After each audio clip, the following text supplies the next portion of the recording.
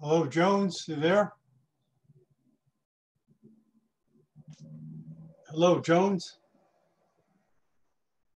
I guess you're not there. Okay, whatever. We can always go over things later, Jones, okay? Hello, Dewen. Hello, Duvier. Hello, Macindo. Hello, Dr. Bennett. How you doing, Dewen? I'm very fine. How are you doing? Good, good. Yeah, just leave your camera off because that conserves bandwidth, as you know, right? Yes. Okay. My camera is off actually. Yeah, that's good. Yes, that's sir. good. Yeah, basically, when you start, well, okay, you do Facebook Live, right? Yes. Oh, when do you have planned to have a Facebook Live again? Do you know? I think Tuesday would do. I can arrange something for Tuesday.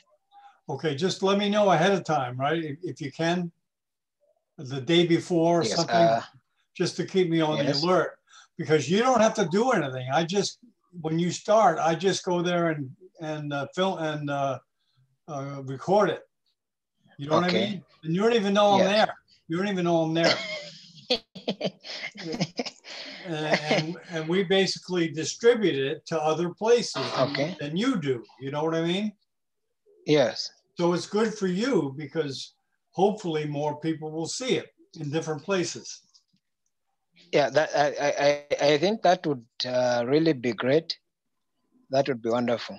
Yeah. So I'm just trying to think of a topic that I can probably try to talk about, and then something simple, something similar. I'll be set. Something simple and you know, not long, just something simple, just so you get used to doing it, just so you become, you know, good at it, because it takes time, and it's like anything in medicine. You got to practice. At first, when you try something, of course, you're not going to be very good, but then the more you do it, the better you get. It's simple as that. Some people expect to know it really quick, and if they don't learn it quick, they leave it. They don't take the time. And in other parts of medicine, they know they have to study EKGs. It doesn't matter if they don't like it. They have to learn it. It's the same thing with this tech. You got to spend time, and you got to make an effort, and you can't just give up the first problem you have, which most people do. If it's not super easy, they say, I don't want to use it. So anyways, it takes time. Okay, there's another gentleman here, Jones Muna. He's he goes on Facebook a lot in Africa. Maybe you've seen his name around. He's here to learn it. He's the one you were telling me about yesterday? Yeah. Jones, I want you to meet Dewinda. Hello, Jones, Dewin. Jones, are you there? Hello. Yes, I'm there. Yes, okay. Is from Zambia. Yeah. But Dewin, this is Dewin Shachimba. He's also doing a Facebook Live. Oh, okay. Nice meeting you, Mr. Shachimba. Okay. Nice meeting you too, sir. Yeah. I heard about you yesterday from Dr. Bennett. Okay, that is good. Yeah. Jones has a studio, like I showed you. That's like I'll show you now. And I don't know. I guess Monday you're going to do a show, right, Jones? Yes. Okay, let me show you. Show me the studio, just like the window. Okay, let me share the screen. Okay, this is my turn to present. All right. Okay, I think I showed you yesterday. Okay, here's internetmedicine.com. Okay, which your general medical. So they'll go here. You see the Zambia nursing studio. You see this? You see this link? Okay, I made that for Jones. Looks nice. I made that for Jones. Yes. Wow. Okay, he's going to teach nurses, right, Jones? Yes. Yeah. Now this is a Facebook Live. This is, and I just copy it and put it on this page. And I also So it was Facebook Live, and then you. Yeah, it was Facebook Live, and then I took the code and made it into YouTube. Okay. You don't, you don't know how. I know how to do that. You don't know how to do that, but I do it. Now look, this is a YouTube video which I made from Facebook Live. You must really be good at these things. Yeah, I'm good at this. Well, I spend the time. You guys study medicine. I study this. But here's Jones' show right here, and this is all Facebook Live, right, Jones? Yes, yes. It's all true. Facebook. And Jones, you didn't even know I was there, right? No, I didn't know. I just saw it when I. Yeah, he didn't even know you were there, and I just went there, and Jones did a show there, and I copied it. He didn't even know I was there. He interacted with his audience by texting, and what I basically do is, let me turn the sound on. Now, do you guys hear this yet? Do you hear that? You can hear it, not right? much though. Okay, so he does his Facebook Live just like you do with the Facebook Live, the blackboard and explaining things. So he has a nursing studio. And what kind of videos you going to do, Duane? I don't understand. Okay, you're going to have some kind of medical. Sorry? You're going to have some kind of medical thing, right? Yes, the medical ones. Okay, just let me know the topic, okay, before you do it, so I'll make a studio for you. Or do you want to do it in the Zambia nursing studio? Okay. I'll let you know that. Go ahead. I'll let you know the topic. Once I'm set with the topic, I'll surely let you know. Okay. Okay. I think. Yeah, nothing big. By midday tomorrow, I should be able to let you know. Yeah, nothing big. Nothing too, don't 15 minutes, that's all. Okay. I think I'll try to prepare something nothing long, because that takes a long time, and I don't want you spending a lot of time preparing. I want you to learn the platform and start to do a lot of shows, just to practice. Yes. All right.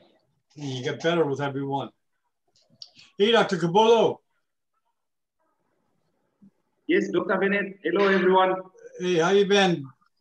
I'm fine, and you? Well, do you have a nice background today or no? No, I don't have a background. This camera is not okay. Let me try. Oh boy, it's pretty dark there.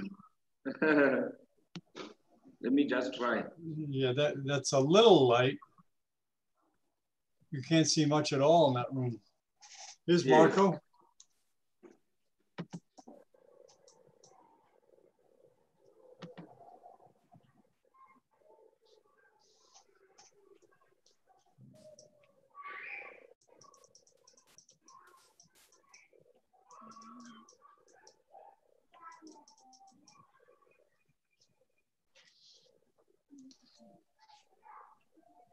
Hey, Marco.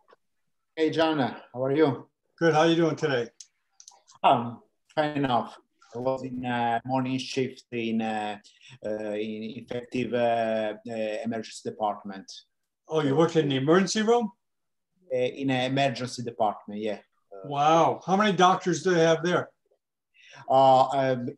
Just me, because I was responsible of the COVID in cases. So patients with suspect infection of virus, they were sent to me. Oh, wow. So you basically do a physical exam and then order some type of test, and that's it?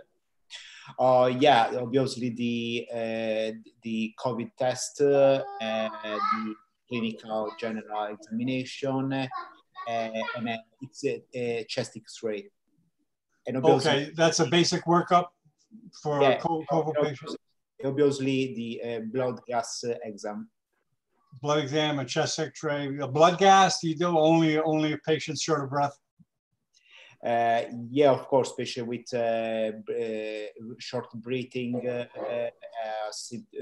fever, or coke. Usually they were studied also for blood gas analysis. Oh, okay. How was it? Go ahead. fortunately, the number of these patients is decreasing. So, oh, excellent, excellent. By a significant amount or small amount? I don't wanna be too hopeful. Yeah. But it seems very significant because at the first there were something like 8 patients for shift. Today I just seen 3 patients. Good. Well, in China, they say it's a lot better. The Chinese neurosurgeon that gave the Dr. Goi, he said that it's almost back to normal. He said the restaurants are open, stores are open. They got back on the surgery schedule, elective surgery. Wow. So hopefully that's true. Hopefully that's true. Yeah, they were more severe than us for the measure of containment. Yeah, because I've seen pictures of China, and it's not full like it usually is, but it's much better than before. There was nobody in the streets before. Yeah, correct. Well, Miami is like that. There's nobody in the street now. Nobody. It's really, I've never seen it as empty today as it's ever been. Oh, wow. You might. I've heard about Cuba because one of my patients of this morning was from Cuba, and she told me that 2 weeks ago they were just 30 cases. Now they are 200. So, in Cuba? Yeah. Okay. Well, they have a hard time really telling how many, right? Because a lot of people haven't even been tested. You know what I mean? Oh. It's like they haven't tested a lot of people. So we had a good crowd this morning, Marco. The lecture was from a Chinese neurosurgeon that gave 2 lectures, mostly on aneurysms. Wow.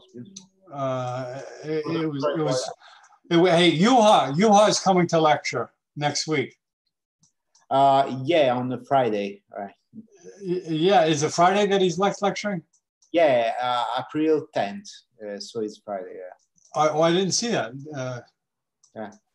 But yeah, I was excited to hear that he wants to give a lecture. I do my best. Is a panel about peripheral neurosurgery, a new topic in neurosurgery category, I guess. We never had peripheral neurosurgery. Hello, Rahul. Hello, Aminata. How you doing? We're fine. Hey, welcome back. Thank you. Okay, we'll be introducing everybody as we go around. Hello, Amir. Hello, Mr. Joe. Amir's doing his own videos. That's great. How we doing? Good, good. So are you doing just mostly spine videos, or are you doing all kinds of videos? Or because DeWin and Jones, Amir's a neurosurgeon originally from Palestine, right? Or Jordan, and you're now practicing in the Ukraine, correct? Right. Yeah, and he's doing videos too, Facebook Live. So a lot of people, Joanna's here, good, good. Dr. Gabullo, and we're getting some people, oh, that's great. It's the most we've ever had for yes, Dr. Bennett. Yeah, I don't know who wants to go first, you or Marco. It's up to you guys. Dr. Marco is starting with anatomy. Okay. Then I'll talk about, yes. Okay, that sounds like a plan. Yes. Okay, Marco, you ready to go? Yeah, I am. Okay, ready to start. Now, everybody, please pay attention to your mute button. You got to really keep your finger on top of it. When you share, of course, unmute yourself. But when you're not speaking, please mute yourself, okay? It's no big deal, but it's better if you do that because there's no background noise, and the camera will go to you if you make a noise and your microphone's on. The camera will go to your face. So please keep aware of your mute button. Okay, okay, Marco. 10, 9, 8, 7, 6, 5, 4, 3, 2, 1. Good afternoon from Miami. This is Dr. John Bennett, televising for Neurosurgical TV for the for Africa Neurosurgery Grand Rounds. This is the third week we're having it, and we have a good group of panelists. So let's try to quickly go around and go through it. Hello, good day, Aminata. Good day, Mr. Bennett, Dr. Bennett, rather. Aminata, originally from the Gambia, training in Zimbabwe, living in Namibia. Oh, wow. That's great. We'll cover a lot of Africa with you. I'll have to represent everybody. Okay, great. Okay. Hi, Joanna. Are you there? Hi, everybody. Greetings from Finland. Welcome, Joanna. Okay. Thank you. Uday Baumik, are you there? Can you introduce yourself, please? Go ahead, Uday. We'll get, yeah, hi, Uday. Could you please introduce yourself? Hi, I'm very much here. Okay. I'm sorry, we couldn't hear that. But anyways, let's see. Is Zolo, are you there? Zolo, not there? Zolo, could you please introduce yourself? Hello, Dr. Ben. Hello, everybody. I am Zulu Uswandreva. I'm a medical student from Cameroon. Okay.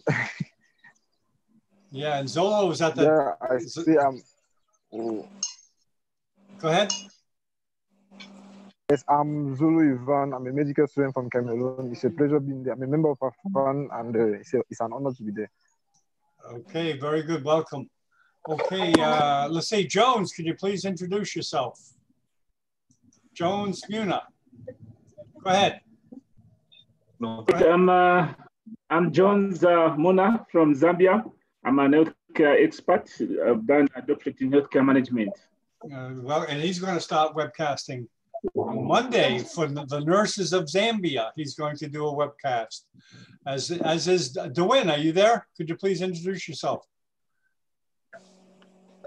Hello, everyone. It's good to be here. I'm Dewin Chimba. I'm a medical student from Zambia. Thank you very much. Okay, we have a good group from Zambia. Dewin is also starting to do webcasts in medicine. And Dr. Kabulo, welcome. Hello, everyone. My name is Kabulo. I'm a resident in Zimbabwe, but originally from Democratic Republic of Congo. Nice to meet you. Okay, welcome. And he's a longtime presenter here. Okay, Kartik, are you there, Kartik? Kartik Multani? We'll get better at this, muting and introducing, etc. Okay, Marco.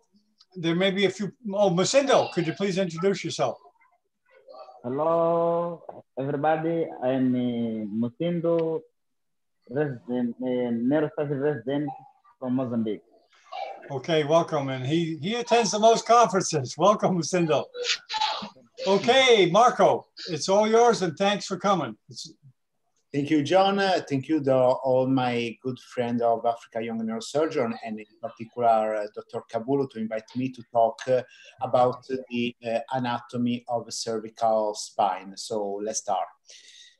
A moment. Oh, wow, just to share.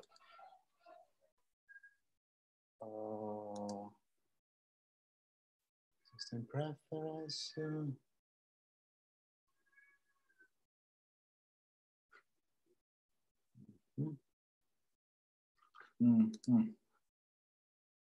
Strange, some difficult. Okay. Some house. Okay. The post. Let's see. Oh my god. Oh my god. Oh wow. It's hard. Yeah, take your time. Okay. I'm a stranger. Just a moment. Okay. We can always edit this out. There's no hurry. Okay, probably now can work. Let's see. There you go. There you get it. Perfect. Yeah, we'll just cut that out. Okay. Okay, there we go. Perfect. Oh, where is it? Okay. So, a moment. I guess it's here. Okay, perfect.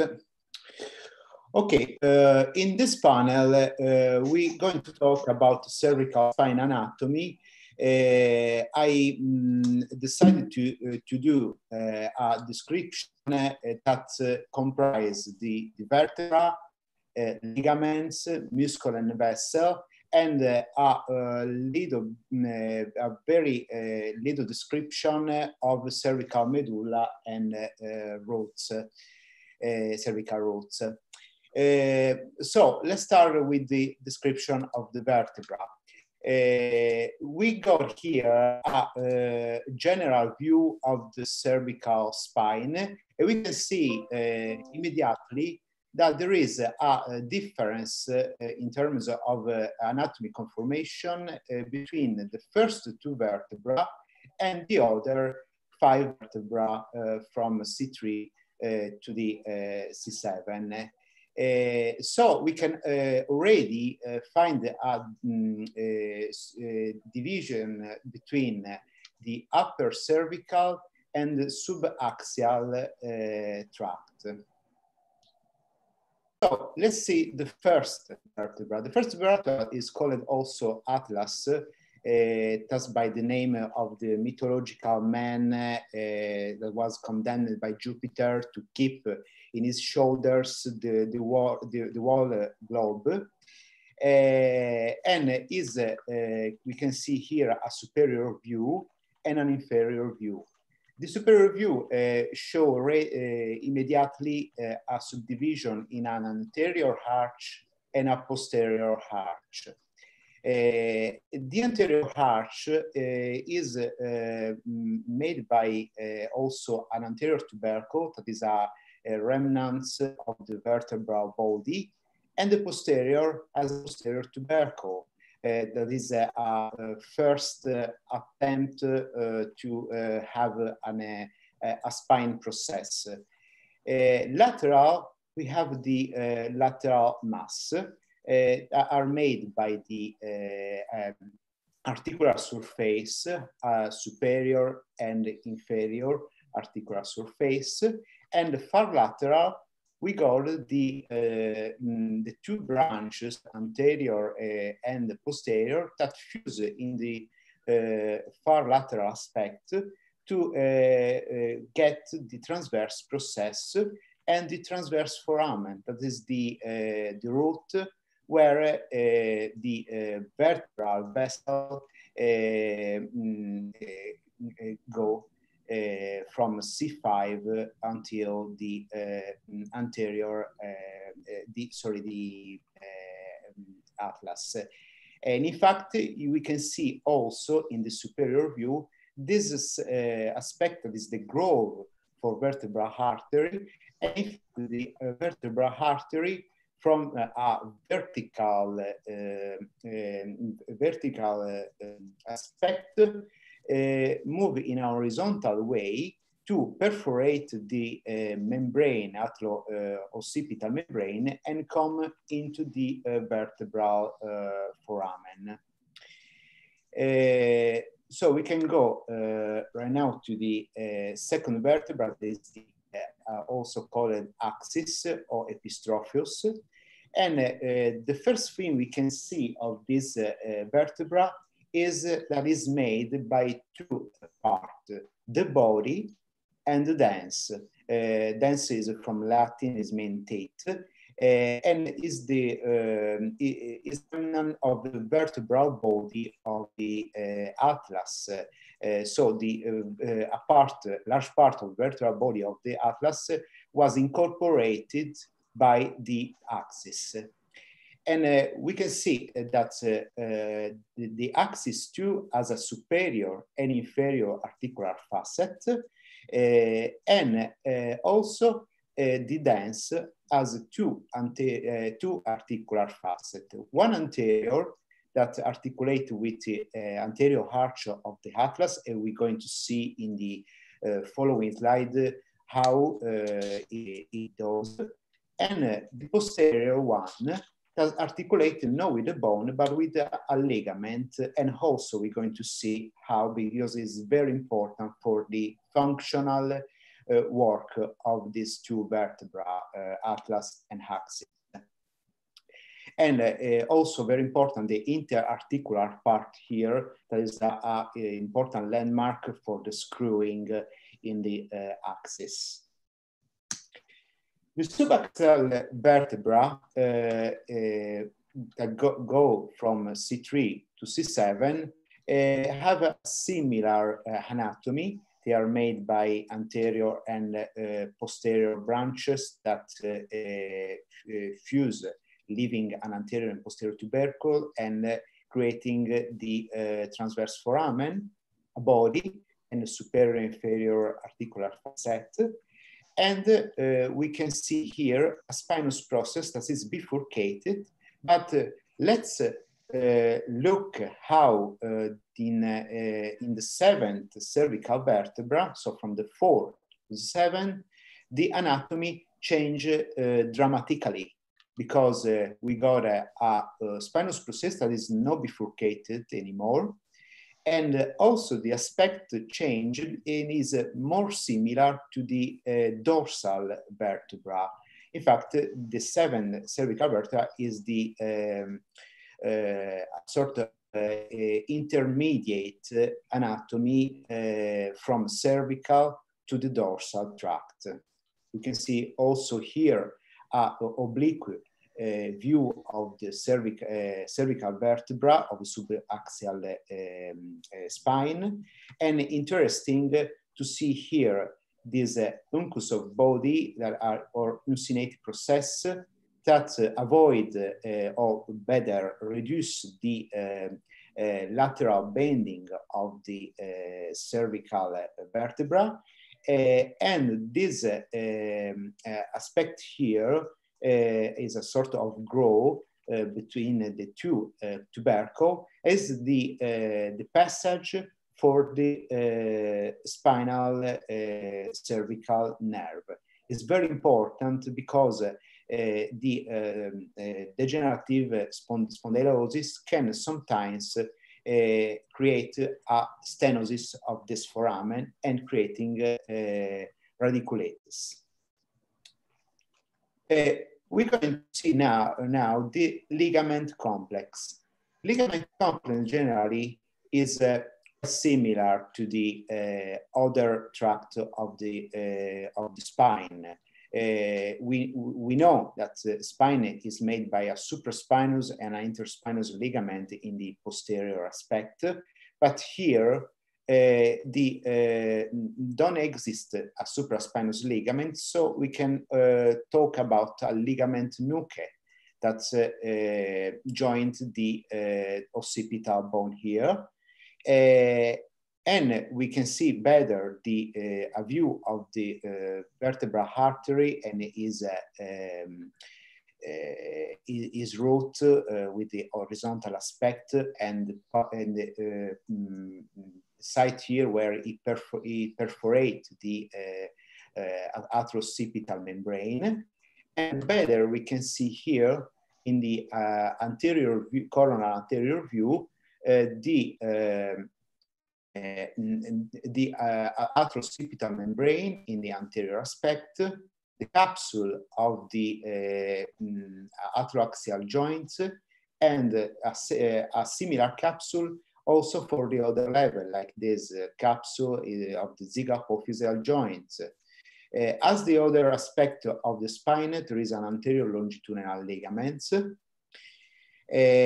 But in the posterior view, we can start to see something interesting. First of all, this posterior atrocippital membrane and the vertebral artery that perforate the membrane to come into the vertebral canal.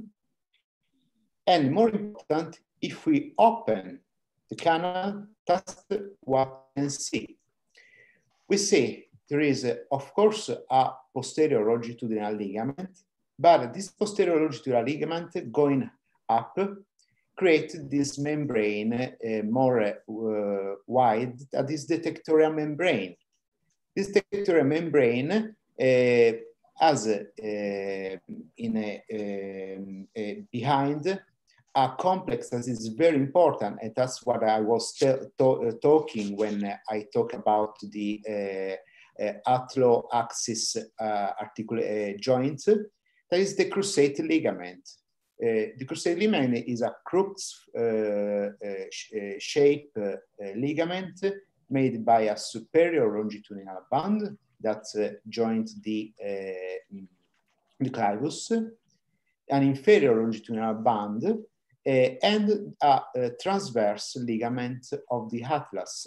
That's very important because we can see in this picture how this transverse ligament creates a round behind the dens, and so this articulation work like a pivot, allowing the rotation on the right, on the left of the atlas, and so creating the rotation of the head. In fact, this axial articulation joint is the responsible of the 50% of head rotation. We can also see other stabilizing ligaments like the alar ligament and the apical ligament of the dent, that is the remnants of the notochord. Now we are going to see the muscle and the vessel of the cervical spine. Muscle and vessel are very important, both as a stabilizer of the cervical spine, but they have also a surgical interest because they are landmark and referring point for surgery, both posterior and anterior approaches. So we start with the more superficial layer. The most superficial layer is made by the trapezius. The trapezius is a large muscle that joins the ligament nuchae from cervical to the dorsal tract, and going to joint the spine of the scapula. When we go in the medial layer, we see the splenius muscles, the splenius capitis and splenius cervicis that work as an extensor, and it work just by one side, a bending extensor of the cervical spine. And going deeper, we see the anatomy. Behind the semispinalis capitis and splenius capitis, we find the rectus capitis, posterior minor and posterior major, and the two obliquus capitis muscle, the superior and inferior. The superior and inferior and the rectus capitis superior major create a triangle. This triangle is called the suboccipital triangle. It is a very important landmark for the surgeon. Why? Because we can see here the horizontal tract of the vertebral artery, so dangerous point. But there is also the posterior ramus of C1. That's very important as well, because a damage of this nerve can create a painful symptomatology, also called as Arnold neuralgia, that is responsible of discomfort for the patients after cervical or occipital cervical surgery. We have here now the anatomy of the anterior aspect of the cervical spine. I put here to this drawing to remember how the anatomy can help the surgeon. So without describing the detail, we can see that the anatomy help how we can see that if we wanna get approach to the C1, C2, the inferior border of the mandible allow us to have this as a referral point for incision. If we go for C3, we have the hyoid bone as a landmark. For C5, C4, C5, the thyroid cartilage. C6, the cricoid cartilage, and also, and we're going to see in the following slide, the Cassiniac tubercle as a landmark. And for the T1 aspect, and also C7 and C6, the superior border of the clavicle. So let's have a look of the anterior muscle of the cervical spine. When we do surgery of the anterior cervical spine, the first layer we see is the platysma. Platysma is a subcutaneous muscle, is the first muscle we find when we incise, we cut the skin, and it is immediately found. Is the first layer. So we going deeper, and we can find the second layer of the single layer of the cervical muscle that is made by the levators, the sternocleidomastoid, and very important for the surgeon, the omohyoid muscle. Why is this very important? Because you can see here that the omohyoid muscle is made by a superior bailey that joint with the hyoid bone, and an inferior bailey that joined with the scapula, create with the medial border of the sternocleidomastoid and with the stylohyoid muscle, a triangle. This is called carotid triangle. It is the root for anterior approach, the most part of the anterior approach to the spine. Using this route, we go behind the sternocleidomastoid, where we can see the vessel, the internal jugular vein, common carotid artery, and it is very important in this case to put a finger in this triangle, because we can feel the common carotid artery by the pulse, and thus a very great help for the surgeon, because feeling the pulse, we go in medial, and we can go to the more deeper aspect of the and more anterior aspect of the spine, avoiding to end in the carotid lodge. So we're going deeper, and we can see the deeper aspect of the muscle made by longus colli, and that's the last layer we see before approaching the vertebra, cervical vertebra. It's very important here to remember that beneath the longus colli there are rami of a vein. This vein is the anterior jugular vein, and so when we dissect this muscle to allow the retractor to work there, we need to expect a bleeding that can be fortunately well checked and managed by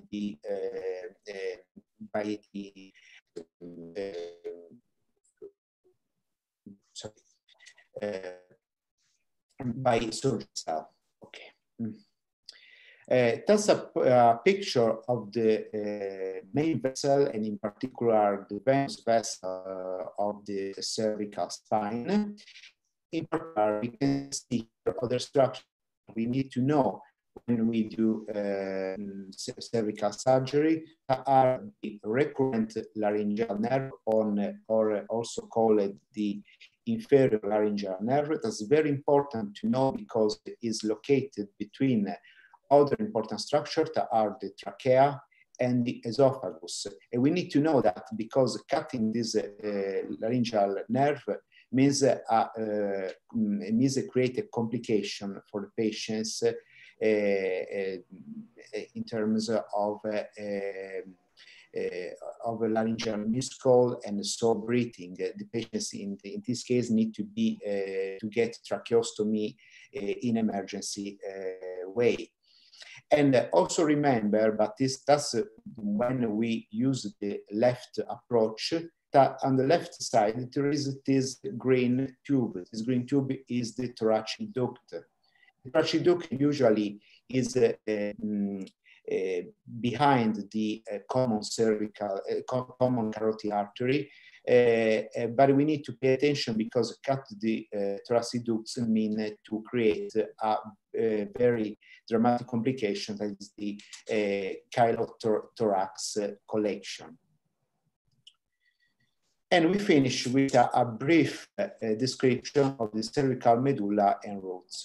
What we need to know? We need to know, of course, about the medulla, but I think that everybody of you know the anatomy of the medulla with anterior horn, that is the motor location of the second motor neuron, and the posterior horn. But we need to remember the fact that I just described it, that the spinal nerve use this route to get out. So we need to remember this when we do surgery, and when we have a patient with radiculopathy without cervical hernia. It could be a degenerative spondylotic stenosis of the foramen with compression of the spinal nerve. And more important for the semiology of cervical spine is the emerging of the spinal nerve. We need to remember always that C1 emerge between the clinoid and the C1, so between the occipito and C1. So from C1 until this level, the spinal nerve has the number of the vertebral of the inferior vertebra. So in this case, C1. In this case, obviously, C2, so is a C3 nerve. But when we go at the C7 level, the nerve here take the number 8. So from this level, also called transition level, there is a change in the nomenclature of nerve. So from this level until the last level of spine, the nerve description take the number of the superior vertebra. So in this case, with the T1 vertebra, this is the T1 nerve. And we finish with this picture that is an axial section. That's resume anatomy of the in a surgical way of the cervical spine. We need to remember when we do surgery of the posterior aspect, the anatomy, and in particular the muscular anatomy. And we need to remember as well, when we go in the anterior aspect, the structure, in particular the fascia. The fascia of the anterior cervical, very important to remember. We need to remember that we got a superficial and a deep fascia that is divided in other aspects that are the superficial, that is this, and cover the sternocleidomastoid muscle.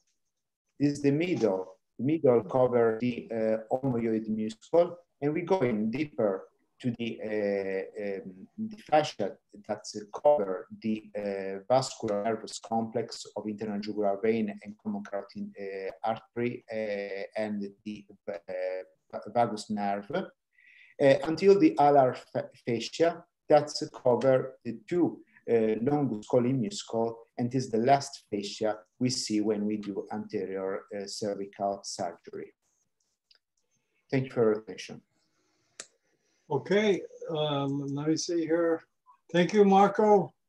Thank you very much. I guess the Italians were one of the first people that studied anatomy with Leonardo, right? Some of those illustrations remind me of Leonardo da Vinci. He was one of the first anatomists, right? Yeah, was one of the first to draw beautiful picture of the anatomy, and also Michelangelo Buonarroti. They were fine anatomists, and in fact, the last picture I put in my panel was the David of Michelangelo. Michelangelo described in his statue a very fine anatomy, because he was an anatomist. Sometimes was paid by the clerkship, not with money, but with cadaveric specimen, you know. With cadavers?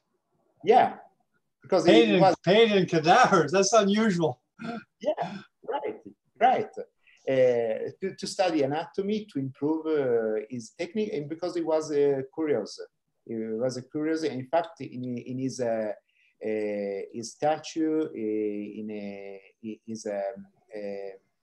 his work, you can recognize all the aspects of the anatomy that just one man that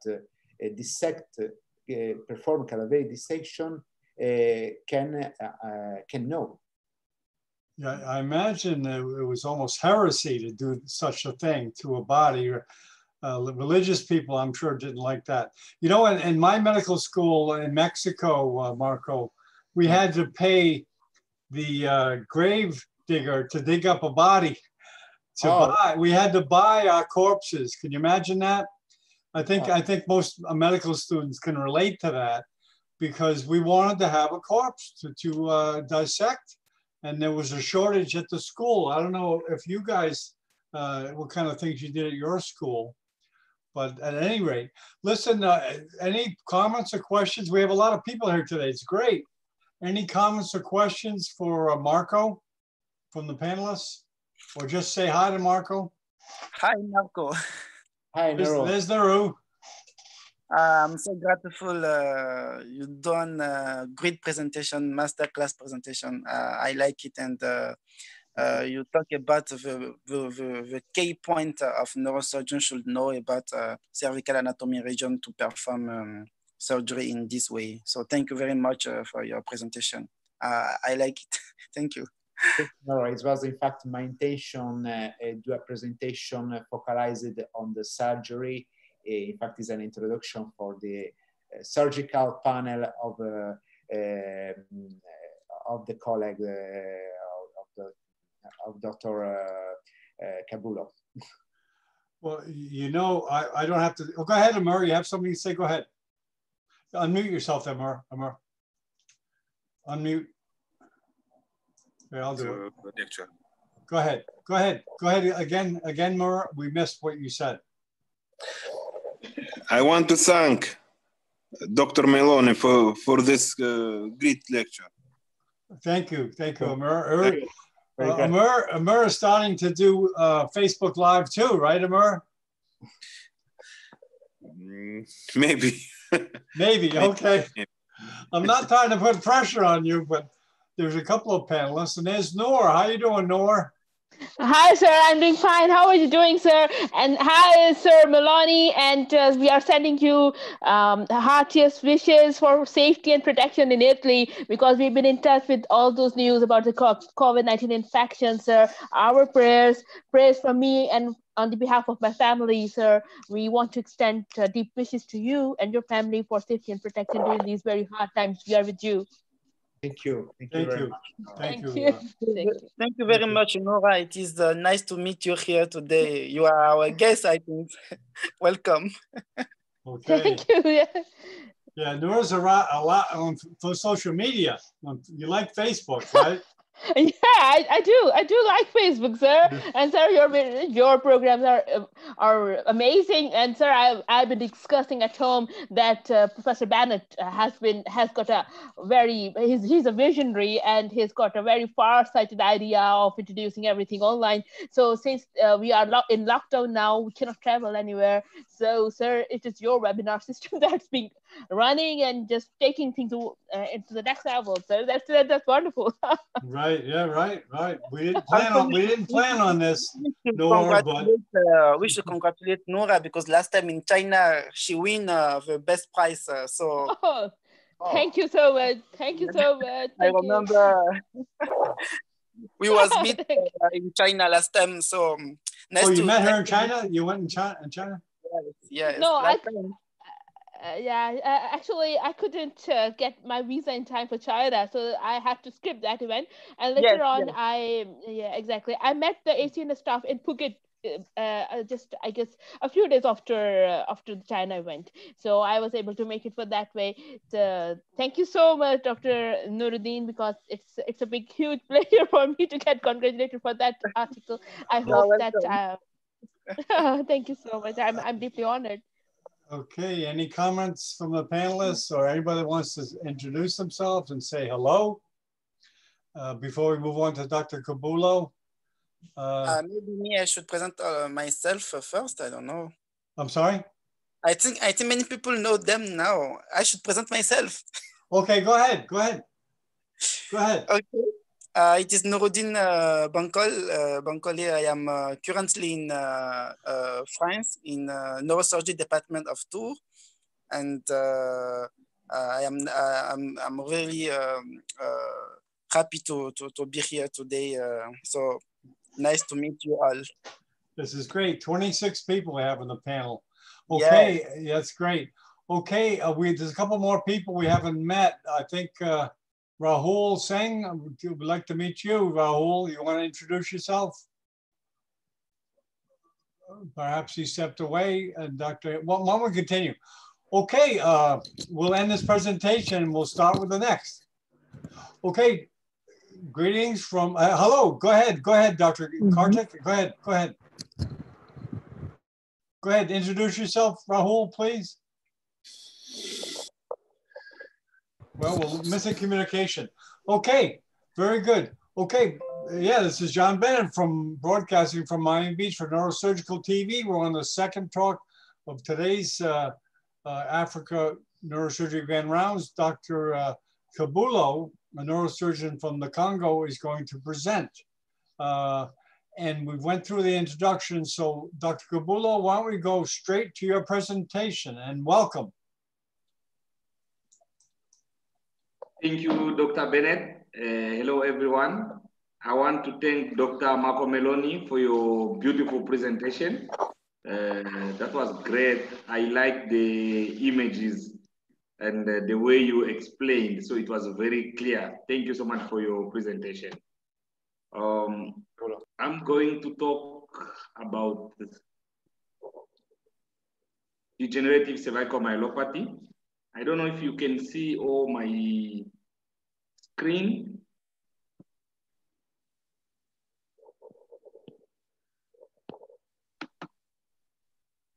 Hello, Dr. John? Yeah, perfect. Okay, thank you so much. I want to talk about degenerative cervical myelopathy, surgical decision making. These days, people are just making confusion. People are calling degenerative cervical myelopathy. Others are saying cervical spondylotic myelopathy. So which one to use? Is it a degenerative cervical myelopathy or cervical spondylotic myelopathy? But when we talk about degenerative cervical myelopathy, it's like an umbrella term covering everything. So it's better to say degenerative cervical myelopathy when you are seeing your patient before you make your diagnosis, before you do your imaging. Because when you are saying cervical spondylotic myelopathy, spondylus means vertebra. when you are talking about cervicospondylotic myelopathy, you only see pathology related to disc, to vertebral body, either they are osteophytes or joint problems. But talking about cervicospondylotic myelopathy, it's like we are ignoring ligamentous pathologies. It's like we are ignoring also other systemic factors. That's why now they prefer to say degenerative cervical myelopathy, because it's an umbrella term covering cervicospondylotic myelopathy and also ligamentous pathologies and other pathologies like congenital, sport-related factors and occupational factors. So, but people are still using one another, these two words, either cervicospondylotic myelopathy, but it's better to say degenerative cervical myelopathy. In terms of introduction, it's a progressive degenerative disease, which is the most common cause of cervicospinal cord dysfunction in individuals older than 55. It can also be due to direct compression of the spinal cord or compression of surrounding blood vessels, resulting in varied clinical symptoms. So by the age of 40, most will have degenerative changes evident on radiograph. In fact, by age of 60 to 65, 95% of asymptomatic men and 70% of asymptomatic women show degenerative changes on plain films. And degenerative changes often begin in the lower segment of the cervical spine, but they can also occur at any level. There was a study which was done using a cervical spine MRI in only asymptomatic subjects. And that study showed that in subject of years, 57% at one or more levels, and 40% had born osteophytes. Then, like I was saying, the most common level of abnormality is C5, C6. Then in decreasing order, C6, C7, C4, C5, C3, C4, and C2, C3. And those myelopathy, spondylosis, degenerative changes will result in 3 clinical manifestations: myelopathy or radiculopathy or myeloradiculopathy. I'm going to talk about myelopathy in details. In terms of epidemiology, it's more common in men and tend to present earlier than in women. And radiologically, the condition is present in 18% of men in the third decade, and almost 100% of men over the age of 70. And in women, the disease presents later, with 5% showing radiographic changes in fourth decade, going up to 96% in women over the age of 70. But changes are more common in patients with rheumatoid arthritis. And when patients with cervical myelopathy present in third or fourth decade of life, it is usually secondary to congenital stenosis, because it's rare to see cervical myelopathy before age of 40. But if you see, usually it's in patients with congenital stenosis. So in terms of pathophysiology, I'll talk about 3 factors. They are like the pathogenesis is composed of static, dynamic, and biological factors. And the features of degenerative cervical myelopathy include gray and white matter degeneration, anterior horn cell loss, cystic cavitation, Wallerian degeneration of the posterior columns adjacent to the site of compression. And this is just an overview of the factors involved in the pathophysiology. Like I was saying, static factors, dynamic factors, and biomolecular factors. In static factors, we see spondylosis, disc degeneration, ossification of the posterior longitudinal ligament. This ossification of, like, in short, OPLL. OPLL, there's a most common classification of posterior longitudinal ligament is from Japanese Ministry of Health, which classifies this ossification into 4 subtypes. And they were using what? A lateral radiograph to classify the ossification. You can get what they call the continuous. There is the central, there is the mixed, and the localized. The continuous, it means you get ossification all over. It means behind the vertebral body and the disc space, you get ossification, and it's continuous. But the segmental, it means the ossification is just behind the vertebral body, but not behind the disc. It's segmental, only the segment, the part of the vertebral body. And there's the mixed. The mixed means it is combining both the continuous and segmental, but at different levels. And the localized is when the ossification is just behind the disc, but not behind the vertebral bodies. And the continuous is the most common. I think segmental is also most common, but it's controversial. And we have also, amongst the static factors, we have congenital stenosis, where you get patient before the age of 40 presenting with symptoms when we have congenital stenosis. Then the dynamic factors, we have degenerative spondylolisthesis, physiological narrowing of canal diameter with neck extension. I will talk about that with pictures. And also strain and stretch forces placed on spinal cord with physiological neck movement. And biomolecular factors, we get ischemic injury due to chronic compression of spinal cord vasculature and breakdown of blood-spinal cord barrier, sorry.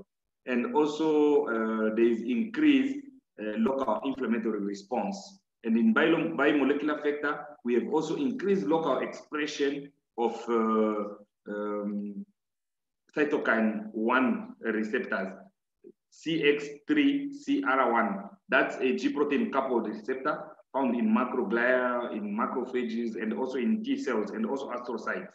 And when bound by its ligand, which is called fractalkine, or CX3CL1, it mediates adhesion of migration and migration of leukocyte to inflamed tissues. And another factor, biomolecular factor, is glutamate-mediated excitotoxicity. Excitotoxicity is the pathological process by which nerve cells are damaged or killed by excessive stimulation by neurotransmitters such as glutamate. You get excessive stimulation of neurotransmitter, then you get damage, you damage or you kill nerve cells.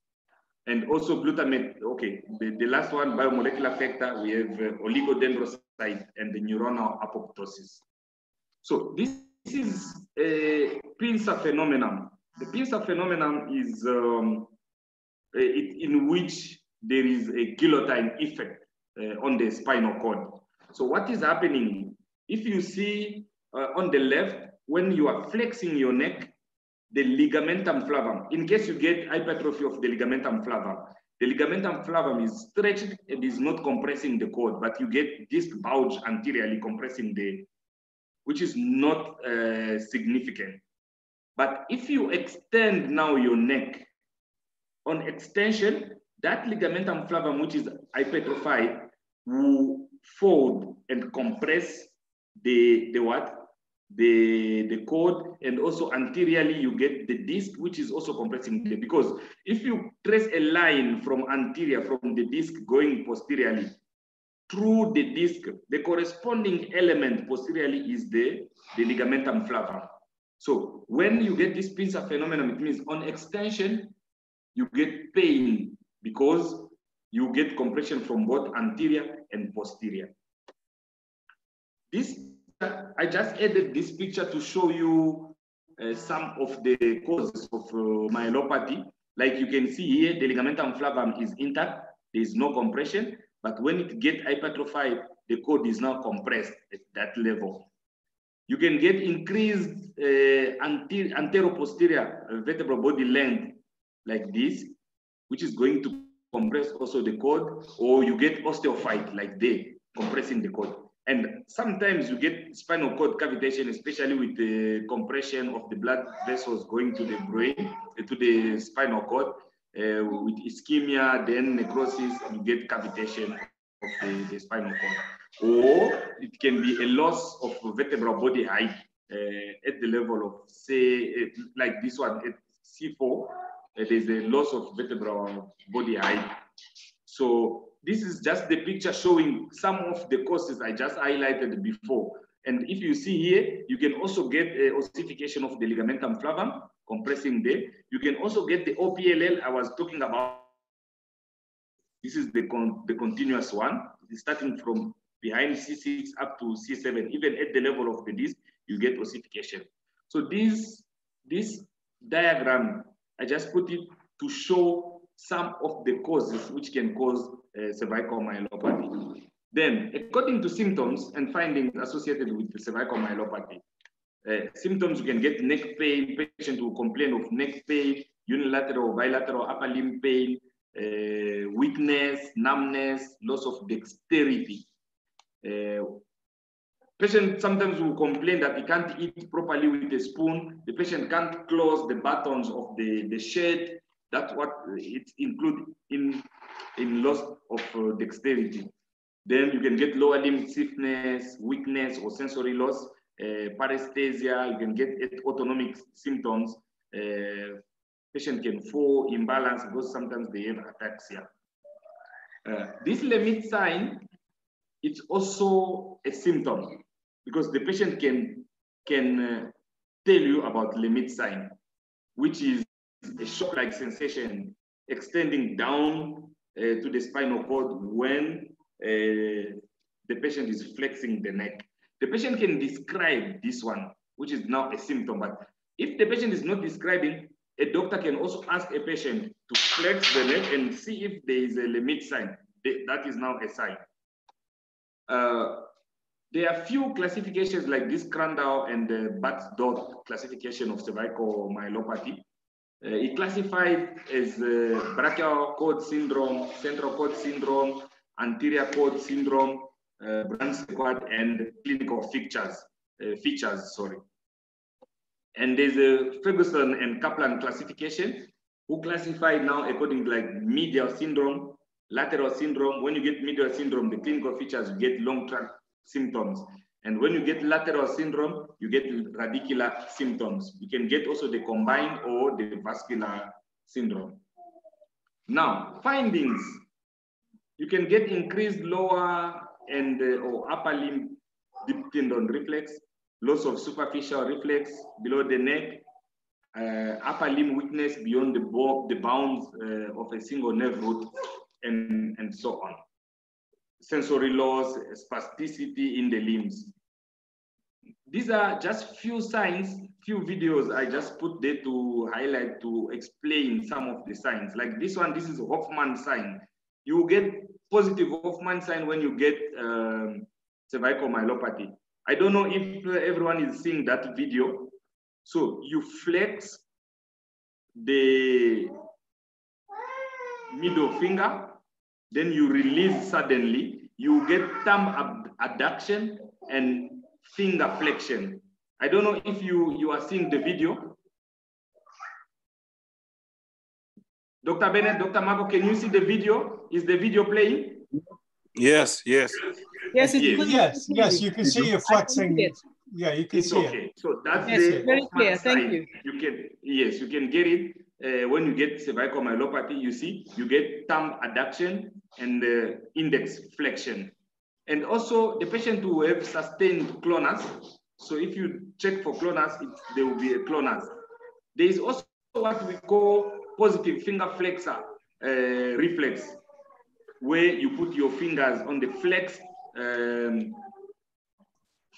patient's finger, then you tap on the back of your fingers. The patient will flex again. That's called positive finger flexor reflex. Let me try to put a video. Okay. Okay. Yes, like you can see what they are showing there. You flex a little bit patient fingers, then you step, you put your hammer on your fingers, then the patient will flex. So then you say positive finger flexor reflex. And the patient will have also a Babinski sign, or the alternative of Babinski, Chadog's, open hem, and so on. There is also scapulohumeral reflex, which will be increased. So it is performed by tapping the tip of the spine of the scapula. If the scapula elevates or the humerus abduct, it is termed a hyperactive reflex, suggesting upper motor neuron lesion, cervical myelopathy. And usually it's when the lesion is above C4. Then you get also what is called inverted radial reflex. Normally, when you are doing the radial reflex, the normal response should be extension of the elbow, extension, and radial deviation of the hands. But now, if you get inverted radial reflex, you get flexion of the extension of the elbow and flexion of the fingers. That's inverted radial reflex. And this is usually when the compression is around C5 level. There is also what is called finger escape sign or finger escape reflex. You ask your patient to put the hand in front, facing down for about 30 seconds. Then you see that the two ulnar digits will fall into flexion and abduction. That's a finger escape sign. There is also the Froment sign. Let me try to play the video. Yes. So you are testing the adductor pollicis. You give your patient a paper to hold. The patient should hold without flexing the thumb. Because if the patient flexes the thumb, it means the adductor pollicis is weak. Yeah, that's positive. But the patient should hold the paper with the thumb straight, adapted without flexing the tip of the thumb. That's the Froment sign. You see it on the right. I don't know if my video, you can see my video properly. Yes, we can see it. Yes, we can. It's okay. Then, according to investigations, the simplest one is the plain radiograph. You do the AP and lateral X-ray. What are you going to see there? Since X-ray is not showing, soft tissues. So you won't see a disc, but you see narrowing of the disc space on X-ray. You see osteophytes, you see joint subluxation, you see facet joint arthrosis, spondylolisthesis, and also ossification of posterior longitudinal ligament. Those are the things you see on the X-ray. But what they say, an absolute stenosis has been defined as sagittal canal diameter less than 10 millimeter, and the relative stenosis with a narrow spinal canal of less than 18. So flexion extension views can be used in the radiographic evaluation of cervical instability. When you are suspecting instability, you do flexion extension or dynamic X-ray. And narrowing of the spinal canal can be calculated using the Pavlov ratio. When you are doing the Pavlov ratio, you have to take the AP diameter of the canal, which is A, labeled A. Then you take the AP diameter of the vertebral body at the same level. Then you take A, divide by 2. It has to be 1. So the Pavlov ratio, you take the AP diameter of the canal, you take the AP anteroposterior diameter of the vertebral.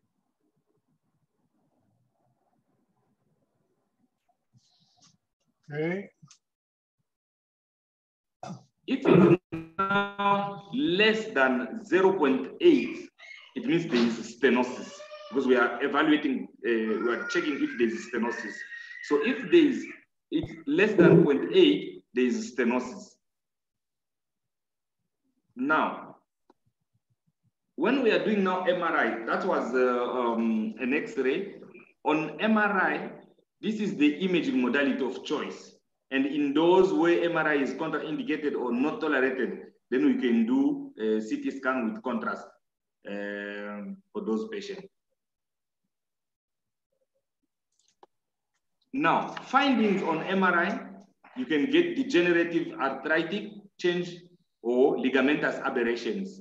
Degenerative, you can get facet hypertrophy on MRI, you can see. You can see facet joint instability. You can see degenerative spondylolisthesis or subluxation or disc-herniation or bulging on MRI. And according to ligament, you can see hypertrophy of ligamentum flavum. You can do OPLL, ossification of ligamentum flavum or calcification of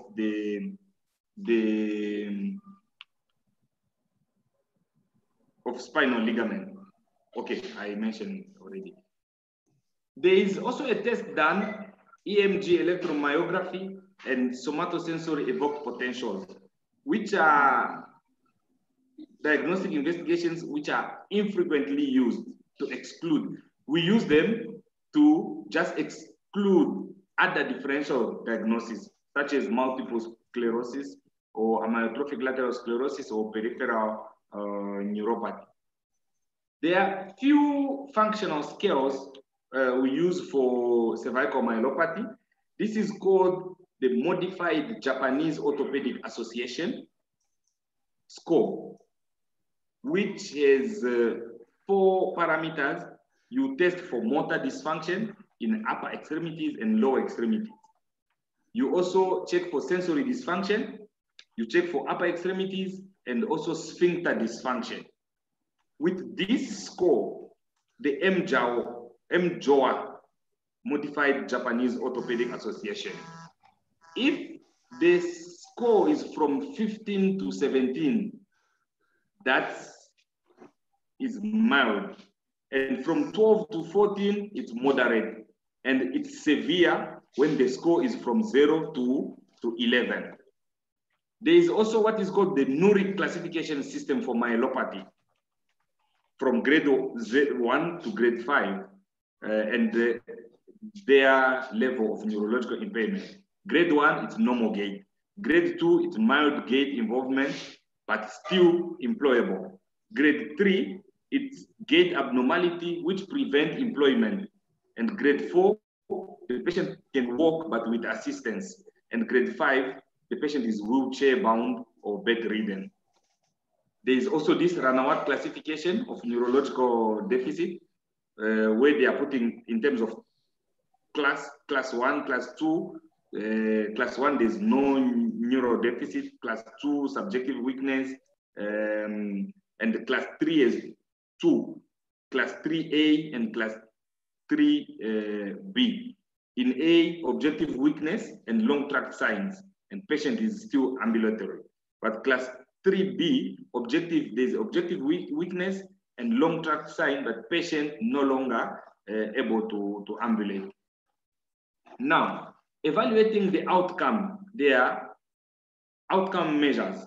You can use your MJOA, which is a functional status, where it is scored out of 18. It is the commonly used in research studies. And another advantage of this is clinician administered. But the disadvantage of this is the reliability has not been established, and the 4 categories are not equally weighted. When you're talking about motor, sphincter, and whatever, those are the disadvantages. And this MJOA, the lower the score, the greater the disability. There's another one, I'll just go through few ones. There's another one called neck disability index, which is also a good one, but the problem is patient reported. It's subjective, not objective. And there's the NURIC. I already talked about that NURIC classification. There's 30-meter walking test. There are many scales we can use. Now, in terms of differential diagnosis of myelopathy, They are intrinsic to spinal cord and extrinsic. Intrinsic, it can be a cervical disc herniation, congenital spinal stenosis, synovial cyst, osteomyelitis, can be an epidural abscess, and so on. Can be trauma. You can get a fracture which is compressing the cord, or central cord syndrome. Can be OPLL, extramedullary hematopoiesis, can be Paget disease, and intrinsic to spinal cord can be an intramedullary spinal cord tumor, which is giving you myelopathy, cervical myelopathy. It can be an infection, can be an inflammatory process, it can be a non-infectious inflammatory like SLE, sarcoidosis, and it can be also toxic, metabolic, or hereditary. It can be vascular, and also others like syringomyelia or motor neuron disease. And also there are things which can mimic myelopathy, like parasagittal cerebral lesions, such as tumor. You can get a parasagittal meningioma, which is mimicking, you know, according to the homunculus, the lower limbs, the feet are in the medial aspect. Then you get the parasagittal meningioma giving you like ataxia and other signs. It can mimic cervical myelopathy, or multiple strokes, brainstem stroke, Guillain-Barré syndrome, or conversion disorder. Now, what's the treatment of degenerative cervical myelopathy? Non-operative management, this is for patients with mild degenerative cervical myelopathy and patients who are unfit for surgery due to another medical comorbidities or personal choice. But treatment options include now lifestyle changes. I know, I remember one day we were talking about this and my professor was saying, you know, sometimes people are, when you are chief, you become a chief and you are walking, they call you behind, you turn with the whole body, instead of just turning the head, also making a movement on your neck and so on, because you are now chief, you want to turn with everything, then with time you get those arthritis and so on. So lifestyle changes is also a good thing. Physiotherapy, analgesia, and neck braces. Operative management, it's for patients with progressive disease, intolerable symptoms, and when conservative management is unsuccessful. And the primary goal of surgery is decompression. So surgical intervention can be considered in two anatomical areas. It can be the upper or the lower, which is the subaxial. The upper is from C0 to C2, or the subaxial spine. And three general approaches: anterior, posterior, or combined. You combine both anterior and posterior approach.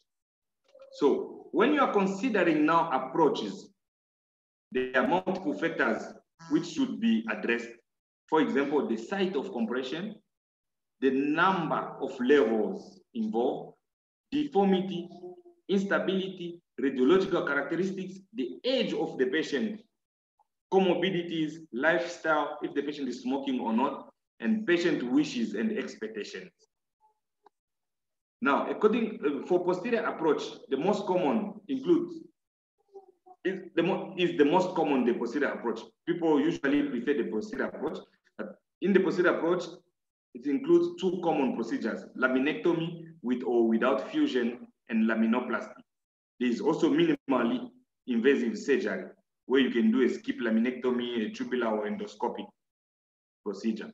And anterior approach, you can do anterior cervical discectomy and fusion. You can do anterior corpectomy, cervical corpectomy and fusion. You can do hybrid procedures, where you do, in hybrid, you do, at one level, you do a discectomy, and another level, you do a corpectomy. Or you can do cervical arthroplasty.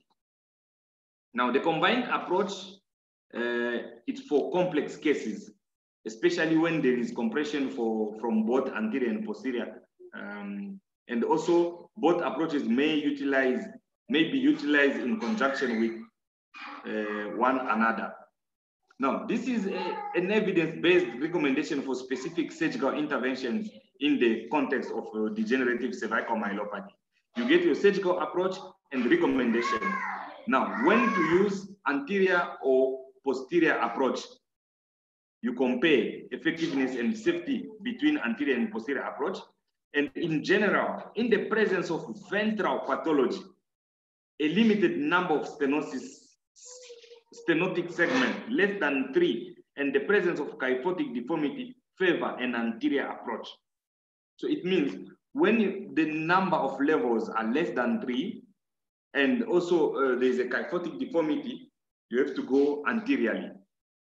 And in the presence of posterior pathology, a greater number of stenotic segment, more than 3 segments, and you want to maintain a cervical lordosis and the presence of OPLL, more than 3, you go posteriorly. And this is laminectomy and fusion versus laminoplasty. Existing literature suggests both procedures to be safe and effective for the treatment of degenerative cervical myelopathy.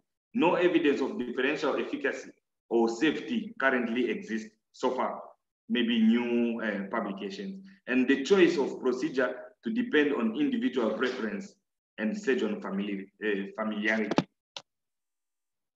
Then anterior multi-level versus hybrid versus corpectomy.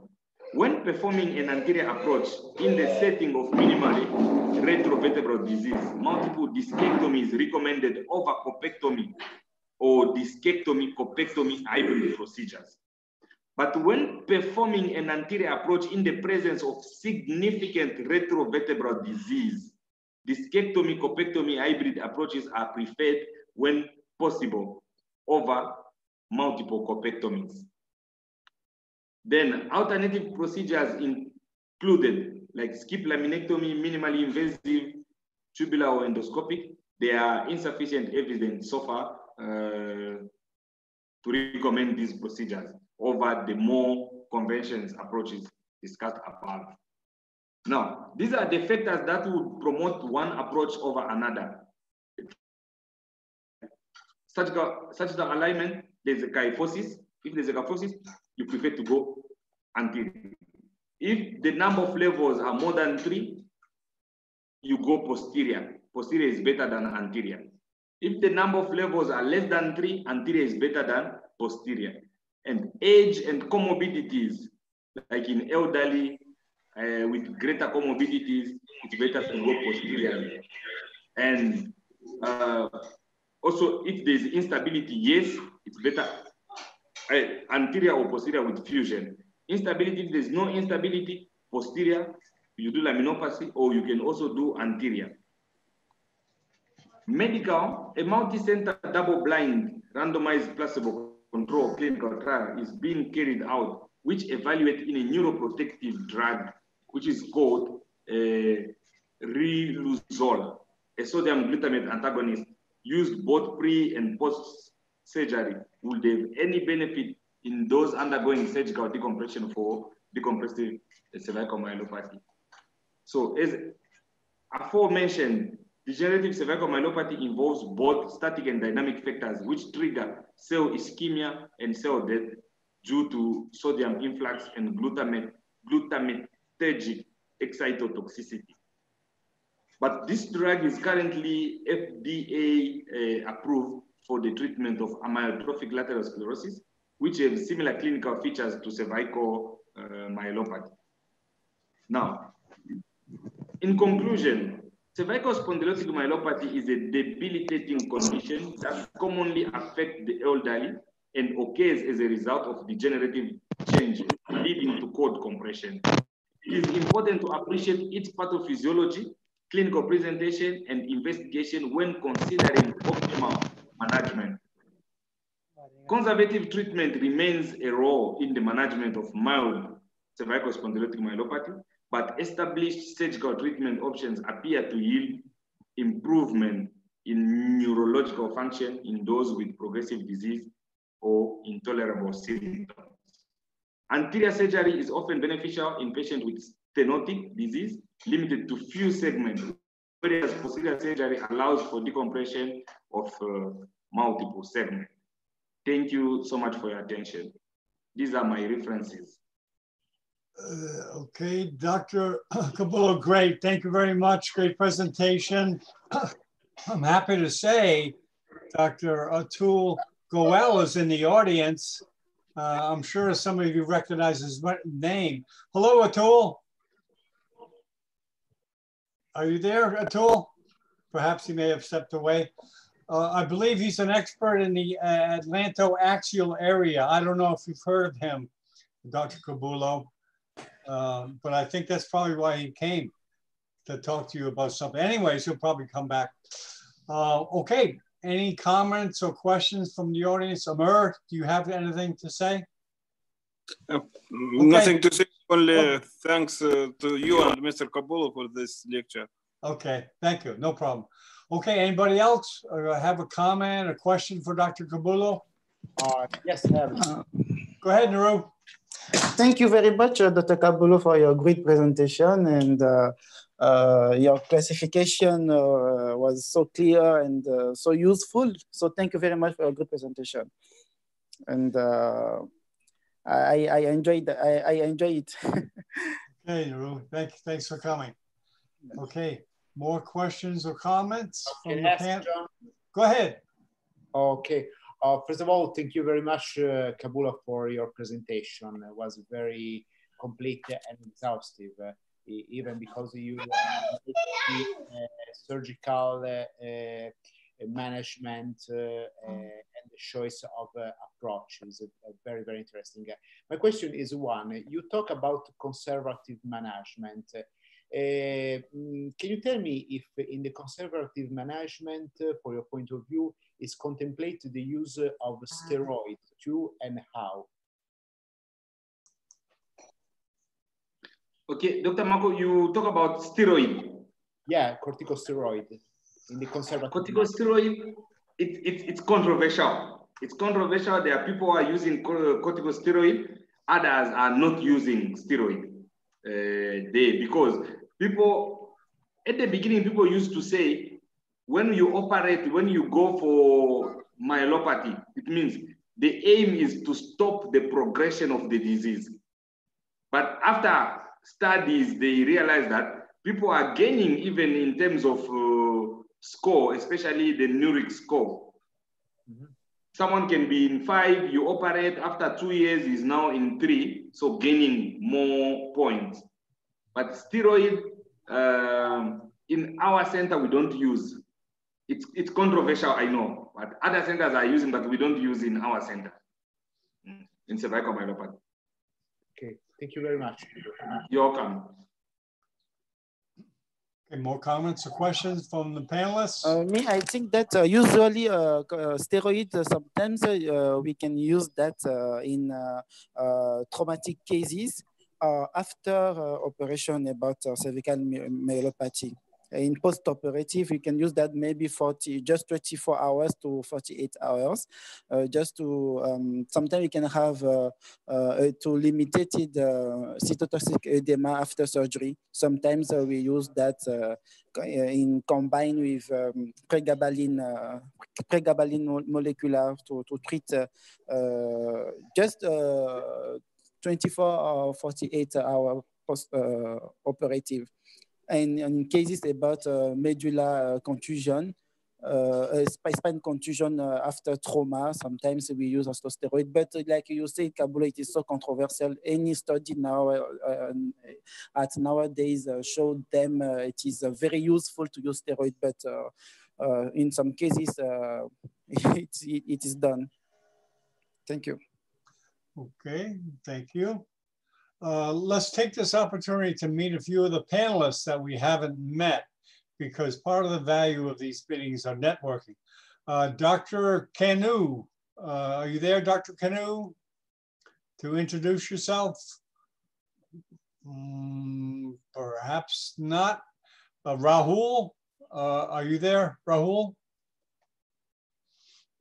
Geez, I'm striking out, 0 for 2. And Dr. Goel. Oh, there you are, Dr. Kanu. How are you doing? Thank you. Yes, I'm okay. Thank you. Greetings from Lagos, Nigeria. Wonderful presentation, and I enjoyed it. Thank you for coming, Dr. Kanu.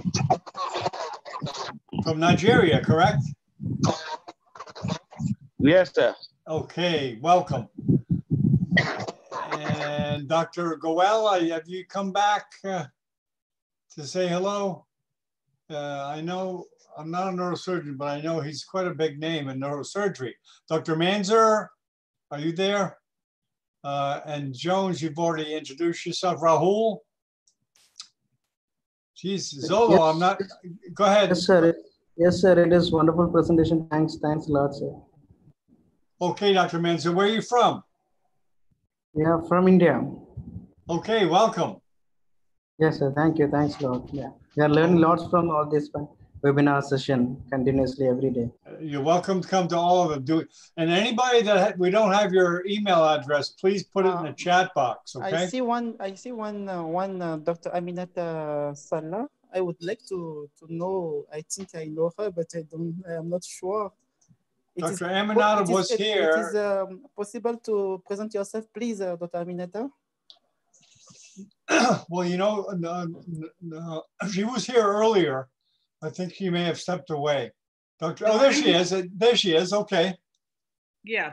I'm Aminata Yande Sala. I am originally from the Gambia, living in Namibia, but training in Zimbabwe. Actually, Dr. Kabulo is my boss in Zimbabwe. Okay, very good. Thank you very much. Okay, nice to meet you. Good. Likewise, nice to meet you. Okay, you guys want to exchange emails or something? Because if you want to exchange emails or something, just put it in the chat and just instruct the person. Like Rahul just sent me his email, so I'm going to put his on the mailing list. And anybody that is not on the mailing list is welcome to leave their email. You see, with the when you're on the email list, I generally mail out an email that has the link to actually come in the panel so that you don't have to search for it. Hopefully you get an email. If you have time, you can jump in. And obviously, if you're busy, just put it aside. Okay, Dr. Kanu, okay, let me grab yours too. Okay. I'm still on the mailing list. I'm on the mailing list, but just in case someone wants to reach me. Oh, okay. That's Dr. Kanu. You see, Dr. Kanu, if someone wants to reach Dr. Kanu, his email is in the chat box there. And Noor, how you doing over there? Hope you're muted, Noor.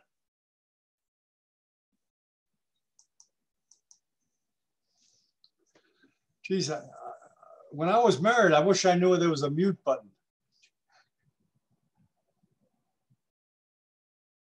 Okay, well, we can't hear you, Noor. I'm sorry. Okay, very good. Okay, I guess we'll end this formally. And thanks everybody for coming. We have another webcast, let's see, obviously next Saturday. I believe Dr. Marco is going to present again on peripheral nerves, right, Marco? Yes, it's my intention to start with a session of the panel about peripheral nerve surgery. That is my main working field. So I have to share with you my interest for this debated topic of neurosurgery. Oh, okay. Is that your main interest? Thank you so much. Is peripheral nerve injuries, Marco, is that your main interest in neurosurgery? Peripheral nerve, yeah, is an interest of neurosurgeon, but as well is a field for other specialty like orthopedic and plastic surgeon, because they are district that involve sometimes other specialty. In fact, the peripheral neurosurgeon need to be interfaced with other specialty. For example, for brachial plexus injury, sometimes they are caused by clavicle fracture. So in this case, the neurosurgeon need the help of the orthopedic. Right. is quite different from the classical neurosurgery, because in peripheral surgery we have another anatomy, other district like the upper and the lower limbs, but is very interesting also because sometimes it is a differential diagnosis, as highlighted rightly Dr. Cabulo, for the pathology. Sometimes radiculopathy can be involved in differential diagnosis with brachial plexus pathology like outlet rackage syndrome.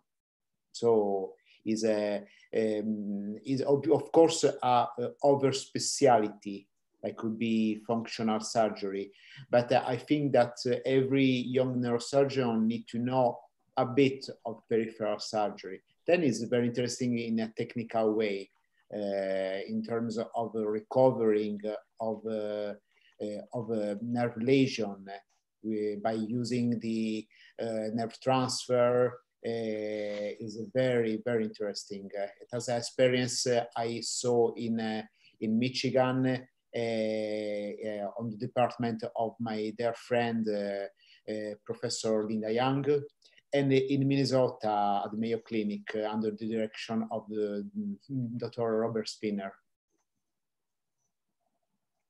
Okay, very good. Dr. Goel, have you stepped away? Because it's like being at a sports event and a sports star comes in. You want to introduce them. Dr. Goel, are you there? Perhaps he stepped away. Okay, we'll formally end this and we'll stick around. Really, it is Dr. Goel I want to say hello to Dr. Noor Ulda Maria. Hi. She's a friend How of are you mine. doing? How are you? I'm great. How are you doing? Yes, you're a great friend of mine. Yeah. How are you doing? Yeah, good. Unfortunately, IBNC was postponed. Exactly, and it's not been planned at in November, I guess. In November, yes. And it will be very cold in Italia back there. I guess there will be snow falling because in Istanbul it is usually the time of snowfall in November, and I guess Italia will be much colder. Yeah. So how's everything at your end? Yeah. We are going to have an